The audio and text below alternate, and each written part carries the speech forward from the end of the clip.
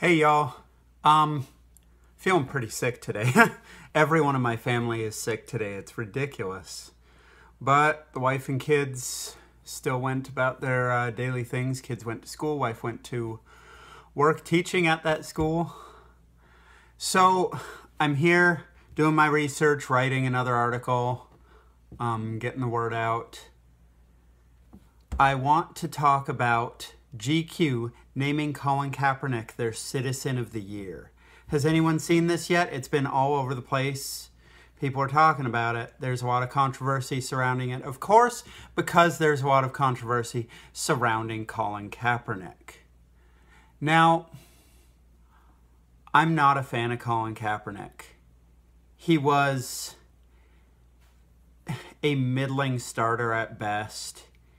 Not a particularly great player, but then he went ahead and brought his politics to work, which you're not supposed to do. You don't bring your politics to work. Leave home at home, leave work at work. You know? You'll get fired. You watching this video, you'll get fired from your job if you bring your politics to work, the way Colin Kaepernick did. But he still did it, and he expected to be coddled and treated like a little baby, despite having these public tantrums at his place of work, which the NFL is. The football stadium is his office. You know? The football uniform is his suit and tie. He's supposed to be a professional. He's not supposed to go grandstanding and trying to push a narrative. He does that on his own time, just like the rest of us. That being said, GQ magazine has named Colin Kaepernick their Citizen of the Year. I found this very odd. GQ magazine hasn't really been in the news. They're not a very relevant magazine these days. And it's true. I mean, their sales are declining. Nobody really talks about them. So this is what they've got.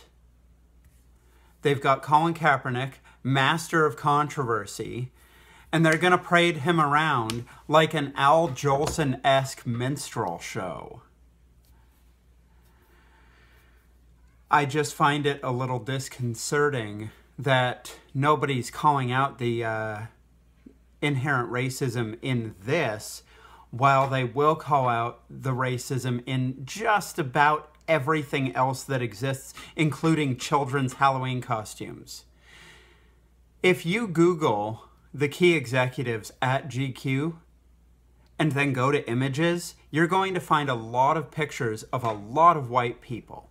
But in no picture, not even the group photos with people walking around in the background, will you see a single black person. That seems odd.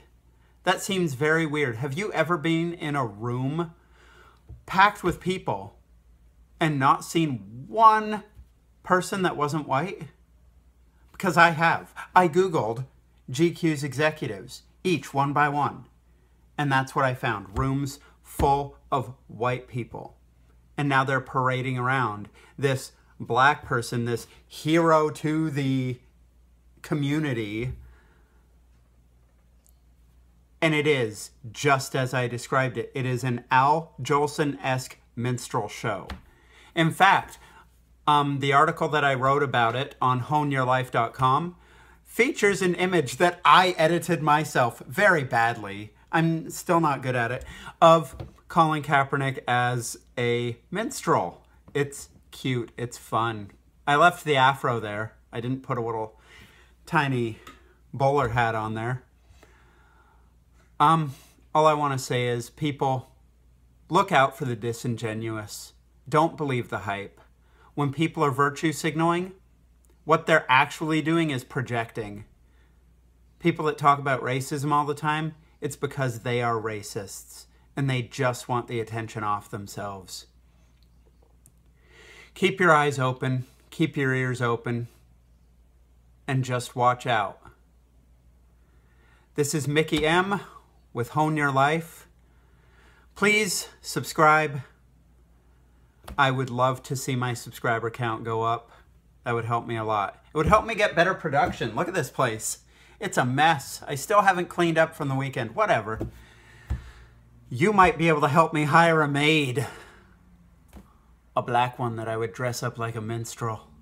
No, I wouldn't. I'd take whoever came to deal with this crap because they would be a hero to me. In the meantime, don't believe all the crap that people are telling you. And stay safe out there. Goodbye.